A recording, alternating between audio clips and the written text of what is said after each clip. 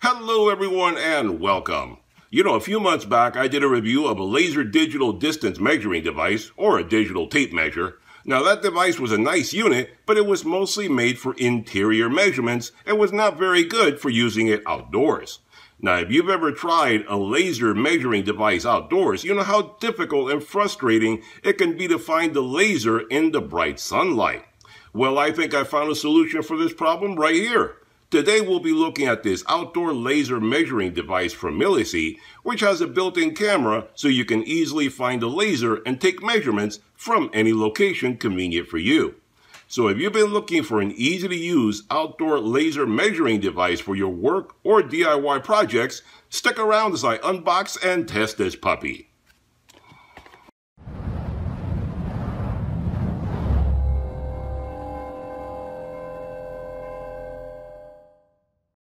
Alright guys, so when you unbox this puppy, this is everything you get. Now this is the indoor-outdoor long-distance laser measuring device from Mileseey, available on Amazon and their website. I'll put links to both of them down below so you can pick which one's best for you.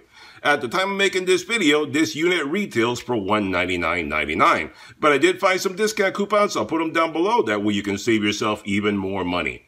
So what do you get when you unbox this guy? Well, you get the measuring device, you get the owner's manual in 5 different languages, so you should be able to go through that in any language and figure out how to use this guy and set it up. You get a USB charging cable to power this guy up because it does come with 3 AAA rechargeable batteries, and the convenient thing about that is that they're removable, easily replaceable batteries. Or you could use alkaline batteries if you choose to, if you don't happen to have any rechargeable batteries down the road. But you can always buy new rechargeables, put them in there, and keep on going without having to worry about the batteries going bad on you. So you have a lanyard if you want to hang on to this on your wrist, and you have a nice, sturdy, hard storage case. This guy is nice and hard, so it'll protect it when you have it put away. So let's talk a little more about some of the features on this guy, but before we do that, let me just remind you to hit that subscribe button. That way you get notified every time I do another product review video or a DIY video that you may find useful.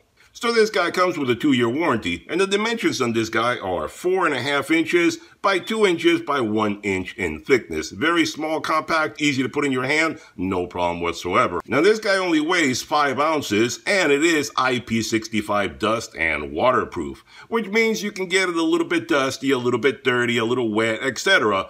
But don't think that you can dunk this into a bucket of water and expect it to survive. Don't do that. That would be very bad. Now this guy is a long-distance outdoor measuring device with a max distance of 330 feet or 100 meters with an accuracy of plus or minus 1/16 of an inch. So it is pretty darn accurate. Now this guy has a 2.4-inch IPS display, and it has a built-in easy-to-use menu for making all your adjustments and calculations, finding exactly what it is that you want to do in the menu. This guy has a built-in point finder camera, so you can easily find and point the laser exactly where you need it to be, even outdoors on a sunny day. It has both white or black background, so you can adjust the display to have it more easily readable depending on the lighting situation, whatever it is you're experiencing at that moment.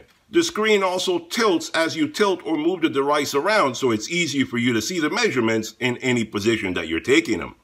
This unit can take measurements in meters, inches, feet, or feet plus inches. This unit can be connected to the free downloadable Smart Life app to help you store measurement data plus create and share reports.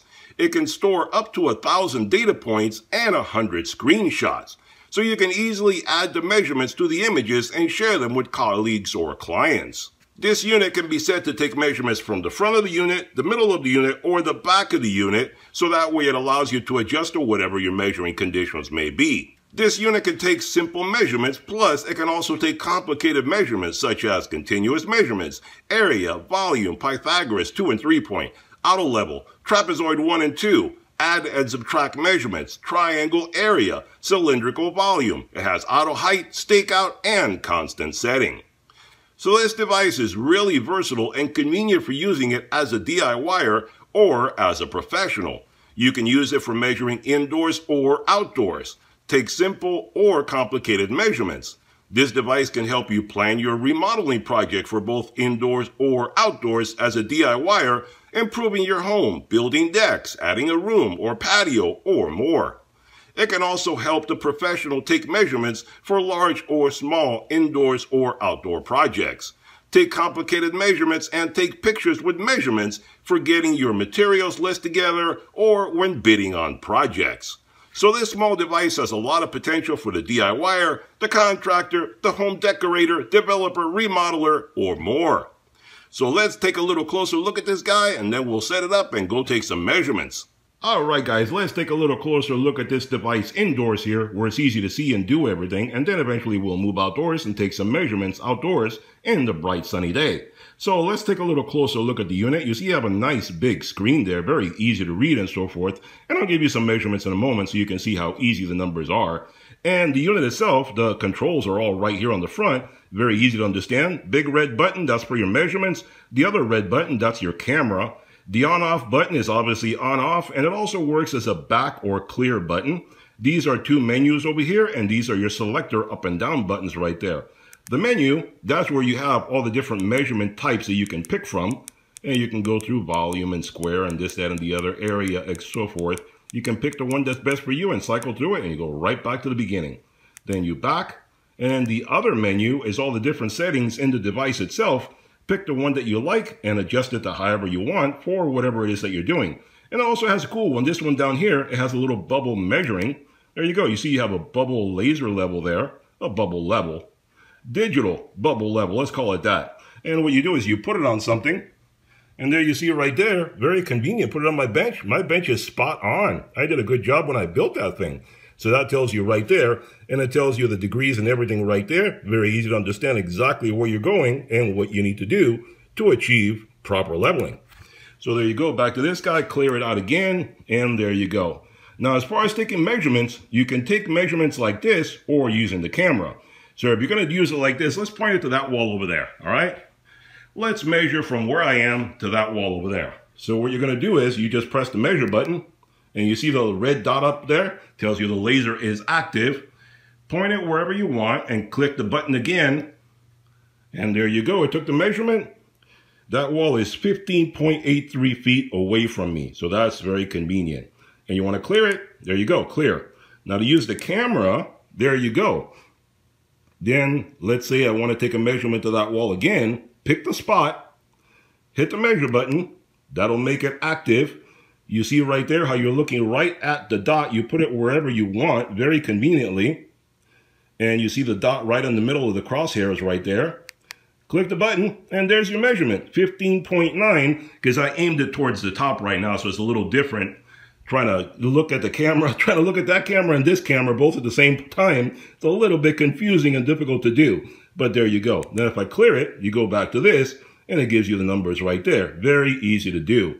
Now, let's do a little bit of different measuring right now. All right, guys, so let's do a little bit of measuring with this guy and see how this guy performs. We're going to use one of the formulas here, and we're going to measure those cabinets over there. We're going to take the length of the cabinet from standing where we are over here, and that's one of the formulas that it has. Let's see how well a job it does.